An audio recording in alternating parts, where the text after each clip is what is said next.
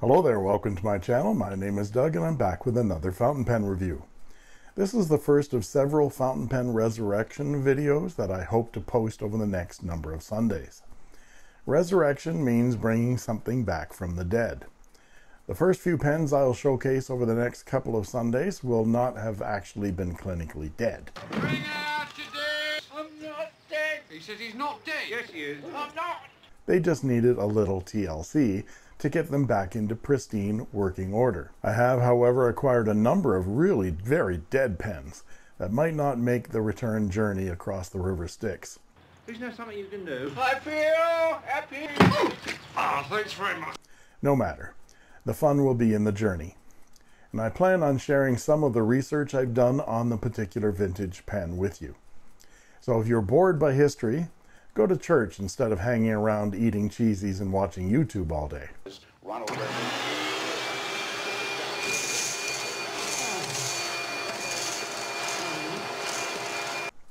But let's get started with the first vintage pen that has come back into the world of the living. My new, old 1967 Parker 45 Insignia right now.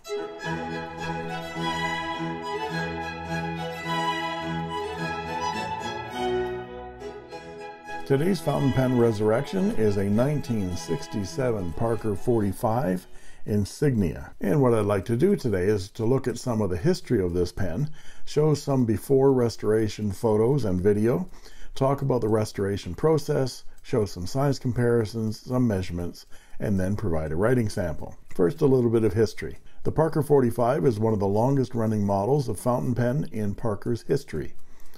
It was introduced in 1960 and was made until 2007, a whopping 47 years.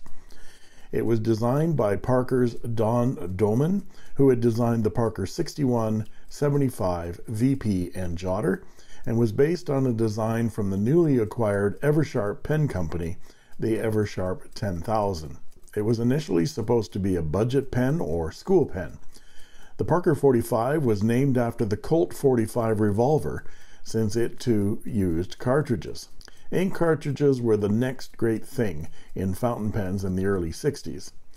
The Parker 45 was an immediate hit, and Parker decided to do the reverse of what they usually did.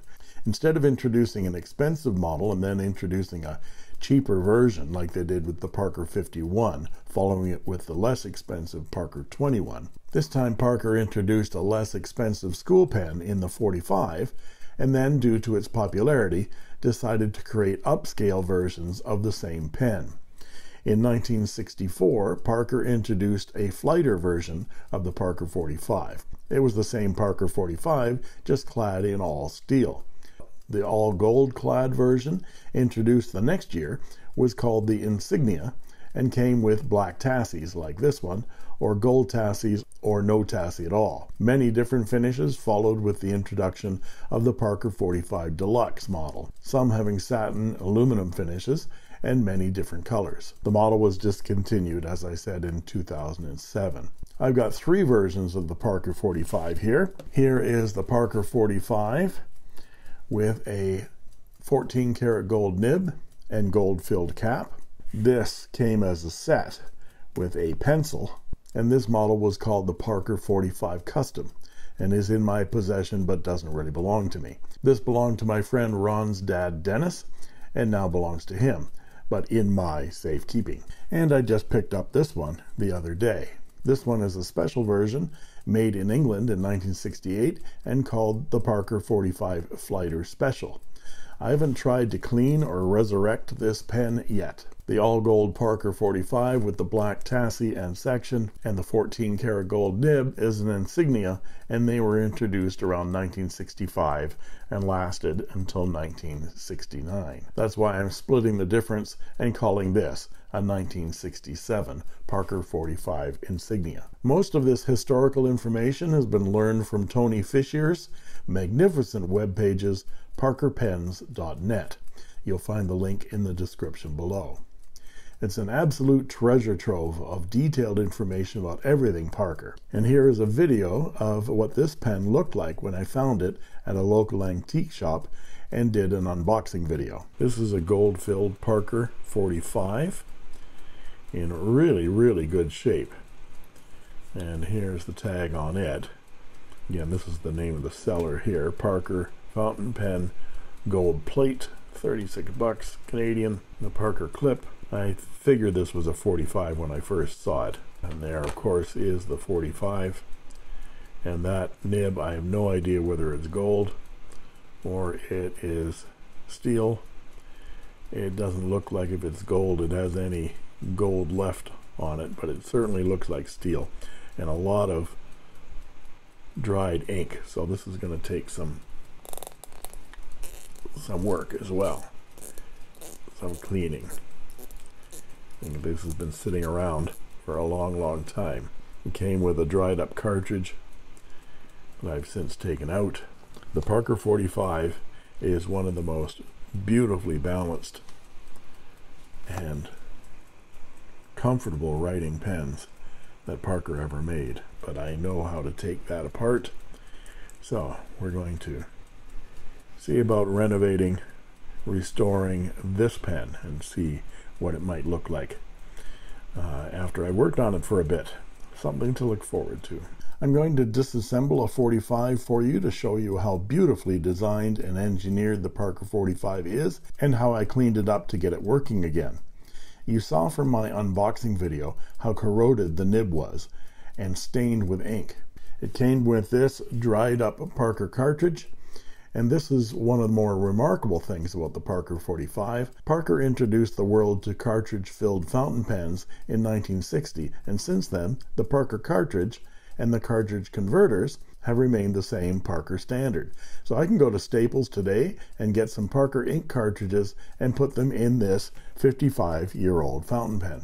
Now, I've had this pen inked and I've been writing with it for the last couple of weeks, but I've been using a Pen BBS converter since they are exactly the same throat size as a Parker cartridge. And I'm going to use this Parker 45 to show how to disassemble it, because it's already cleaned out of ink. You can remove the barrel, remove the cartridge, and the front section of the Parker 45 is divided into the nib holder, and the section. And all you have to do is twist this front nib section and it comes right off. Then you end up with just the feed, this collar, and the nib. And this little collar, you just push it back like that, and the nib just falls right off. The section ends up just being a hollow tube, none of that messy ink collector stuff. Then once the nib is off, you can see the markings on it: 14K, Parker, and made in the USA. And that's dead simple to clean. Just rinse that out. And once I had that nib off, all I did was put it on top of my trusty jeweler's polishing cloth, put my finger on the back of the nib like that, and just give it a polish. Just like that. And you can see it comes up gleaming like it's brand new. Putting it back together again is just as simple. You just put the nib on the top of the feed and it sits right there in its little notch, and you push that hood back over it like that, my fingerprints off it, and screw it back into the section. And it's just that quick and easy.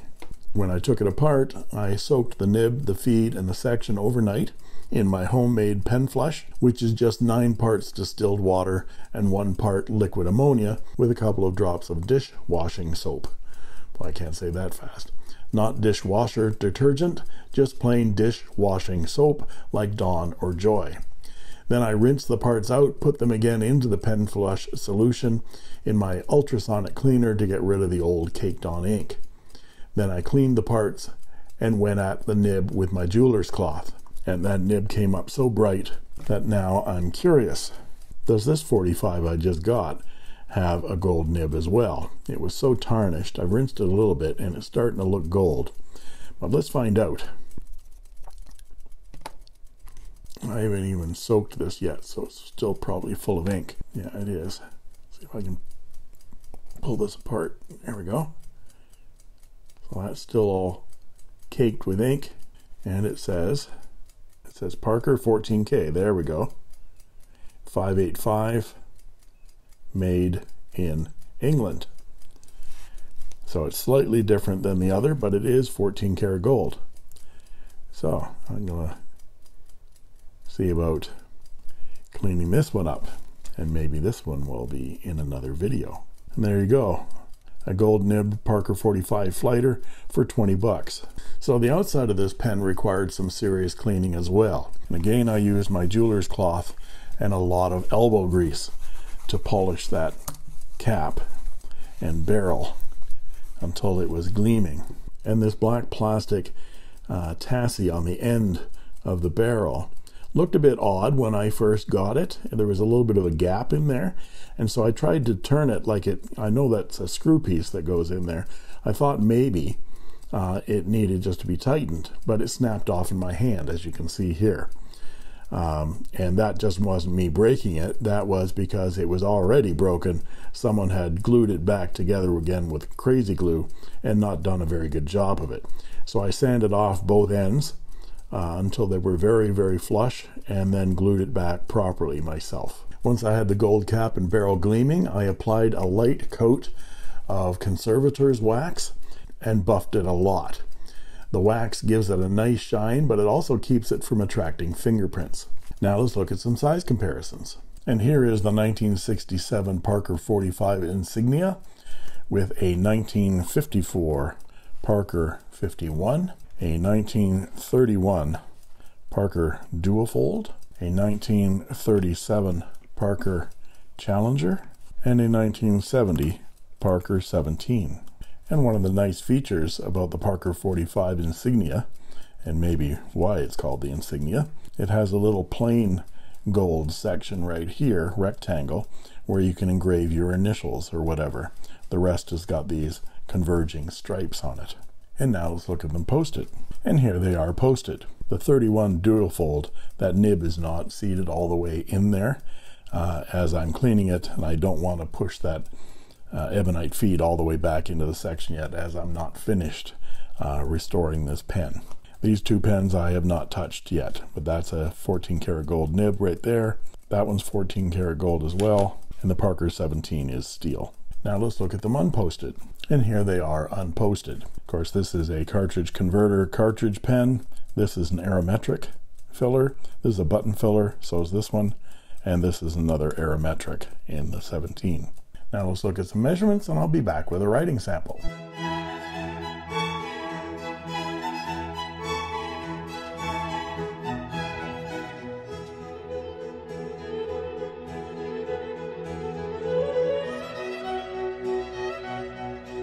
And we're back with the writing portion of the video. This is Clairefontaine 90 GSM paper, and this is the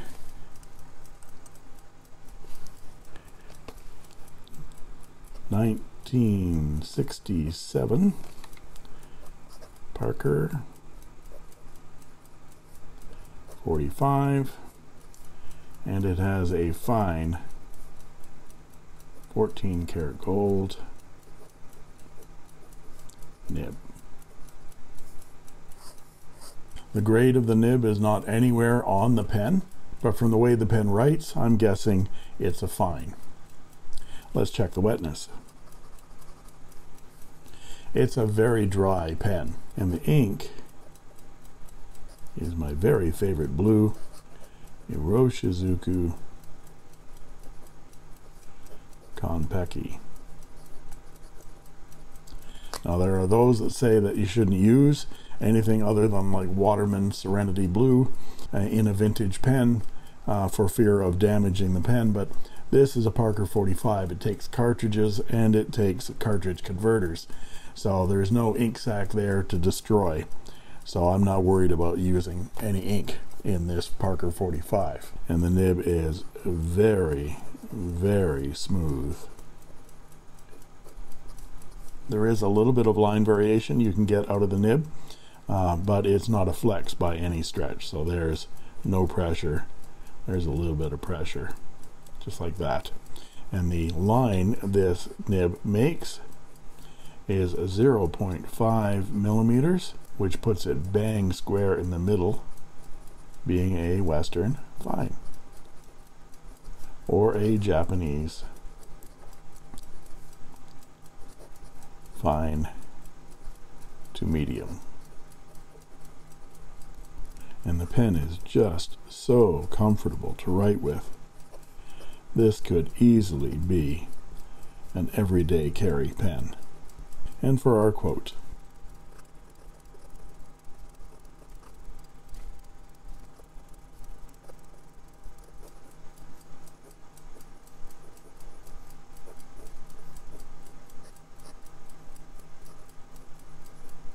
and for some reverse writing, very dry, not scratchy at all, but it does do it. And some quick writing.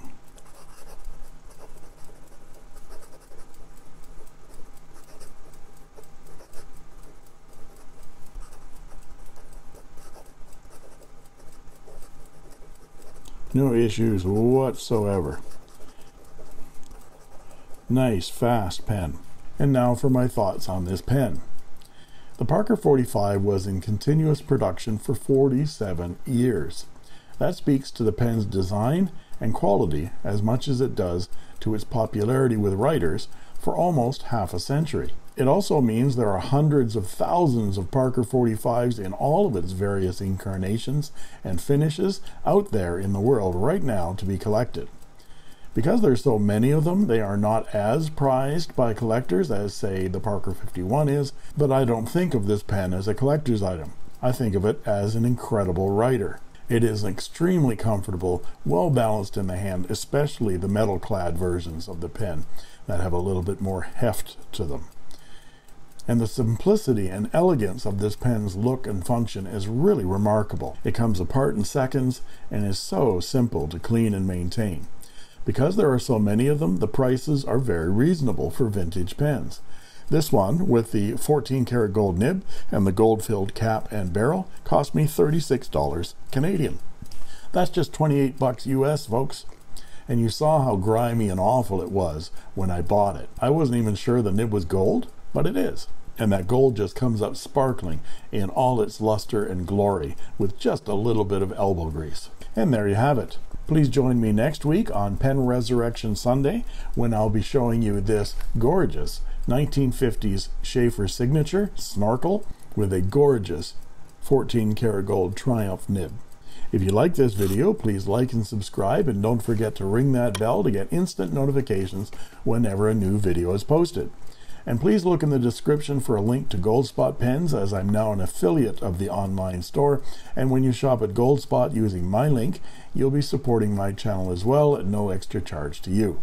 You can also join as a member of my channel for only 99 cents a month, and I guarantee I'll answer your comments in the comment section, and you'll get cool emojis, badges, and sneak peek unboxing videos as well. And that just leaves it for me to say thank you for watching.